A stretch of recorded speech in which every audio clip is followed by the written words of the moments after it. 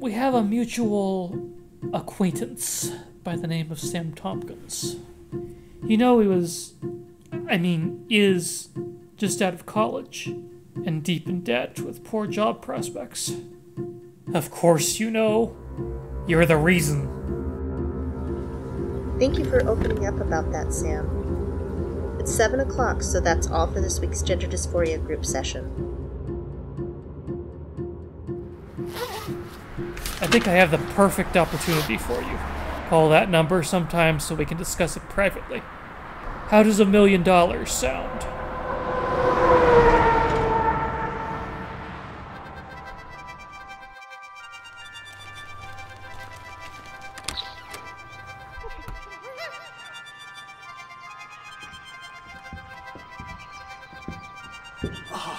You must be Sam Tompkins.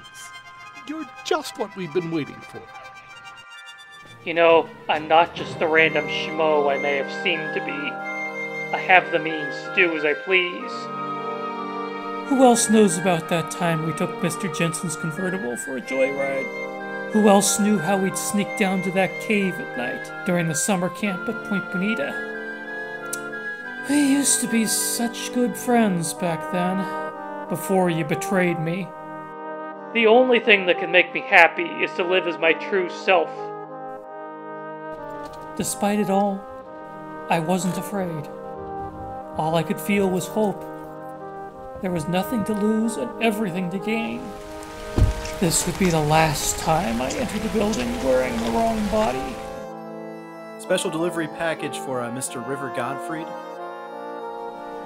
You'll feel a slight pinch as I remove the top of your skull.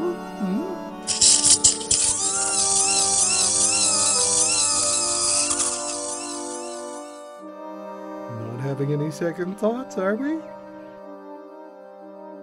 Quiet, please. The swap.